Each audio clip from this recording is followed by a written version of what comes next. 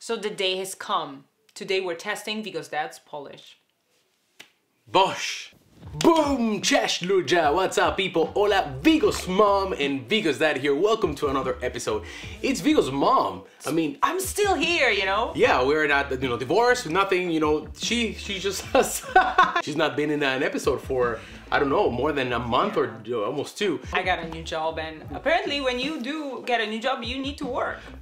So, we have to try to fit her in when she has some free time. What are we doing today? I mean, you saw that hook there in the intro, but... Yes, we're challenging you. We want to see if you know how to read Polish and how much you understand and how much you can figure out also the cultural, meaning of certain phrases. So we're using Polish sayings that are very popular and used in the Polish language. Yeah. And like Poland day-to-day speech, and we'll see if you know what we are all about. Jesus, I'm nervous for this one because you guys think that I know more Polish than I do, but I think today I'm gonna be on display. Let's do it. Let's do it, guys. So let's go to something that applies to you, I think, and try to read number one. Okay, so lepiej późno niż wcale. Very well. Tak? Okay, it says lepiej niż is niż. I said nic. I said niż. Niż. Okay. Yes, niż. So lepiej późno niż wcale. This one's hard, right? Wcale. Lepiej późno niż wcale. Okay, so it's better późno. It's like I know this późnie, right? What does it mean? Jesus, where's Vigo so able to help me? Vigo knows more Polish than me. Better now than later, and now than sorry. Similar. The first one was actually okay. So better now? Better later. Better later. Później, of course. It actually exists in English. Better late than never. Yeah, of course. Yeah. And for you guys, it's better later. Yeah. Than at all. At all. So Vcale is at all. At all. Yeah. At all. Okay, so that's one down for me. One thumb down. It says here, francuski piesek. So French dog. Yeah, what does it French, mean? A French, like you are... French doggy, French puppy. Like a high class, but like someone that pretends to be similar, better than they are? Similar. Francuski piesek is when someone says, I don't eat that, I don't like that, it's too cold, it's too warm. I mean, it's like a toddler behavior, but you say about an adult that is just, Like picky? Picky and sound like that. Like picky and petty, maybe. Yeah. Francuski piesek, like everything bothers them and nothing is good enough. So it's slightly and why like... French? Why French dog? Because imagine those little French dogs, like you have to brush their hair and put the bow and they're like, oh, this hurts, or oh, he doesn't like this. So the next one. Okay. You look like you need glasses. Yeah. Co nas nie zabije, to nas wzmocni. So, what doesn't kill you makes you stronger? Yes, I got one! I was afraid I was not gonna get either one. See? I think this is something that you started to understand after living in Europe. Okay. And we'll see if you figure it out. Okay, so it says Abe do wiosny. Abe do wiosny. So to Abe, I don't know what's Abe. Do to wiosny. Wiosna. It's Wiosna is not like a season. Yeah. Right? So it's not lato. Summer. No, it's not summer. The other one. The other summer. Yeah, no, yeah. The other summer. the other summer. We have two summers. Spring, right? Spring. Spring. Okay, so abe do wiosny, so it means something to spring. Yeah. Abe means, you don't know this word, but it means like hopefully we'll get just to get to that point. Just to get to spring. Yeah. And when would you use that? When in winter.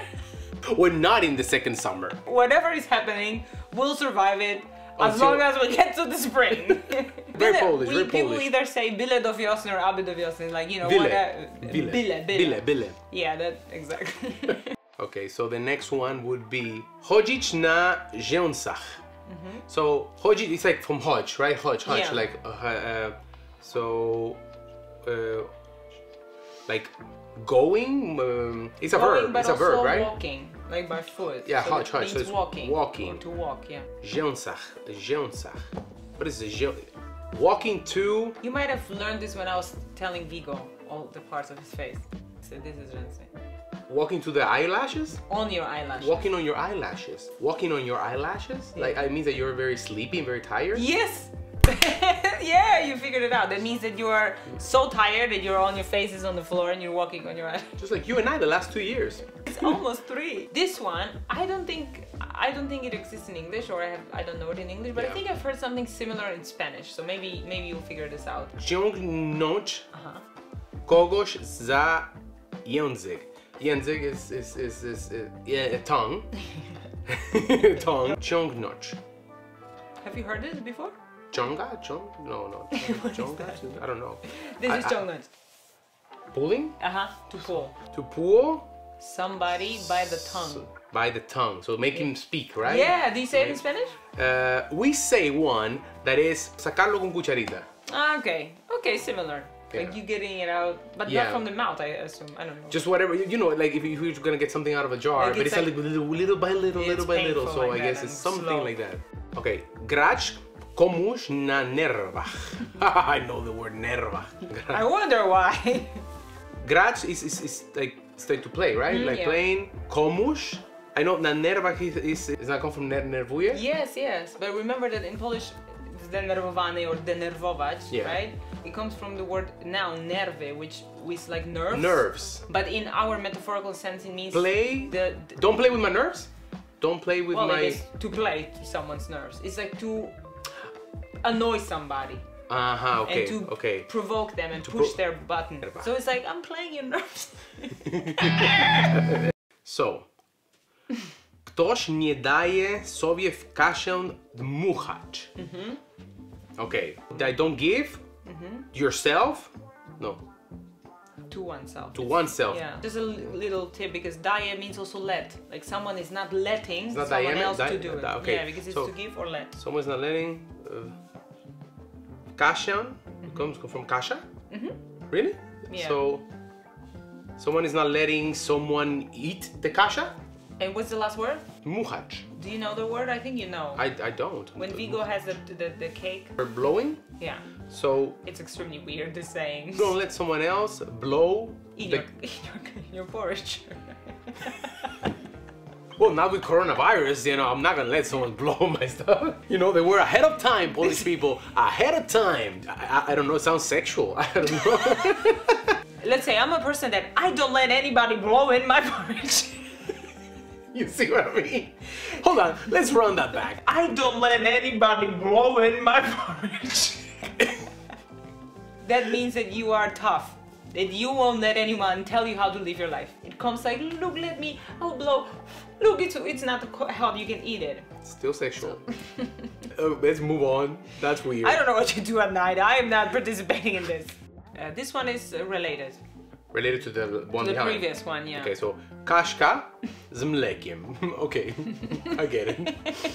What does you think it means? Kasha with milk. I mean, no, you but know? obviously, what metaphorically it means. I can give you 3 other versions and then you will try to figure out. Okay, give me the 3 other versions. So first one is, you know, porridge with milk. Okay. Bułka z masłem. Okay, okay, I get it. And the third one is małe piwo. How are they related? Małe piwo, but I understand the bułka z masło, but... Z masłem, yeah. Z masłem, but I don't know with... It metaphorically symbolizes something. Wow. If you figure it out. Wow, that one is małe piwo, small beer. Can you say it with the intonation that you would use it? Okay. Małe piwo. Bułka z masłem. So, like... So it means that, like... Simple? Yeah! You got it! Something simple, easy. Yes!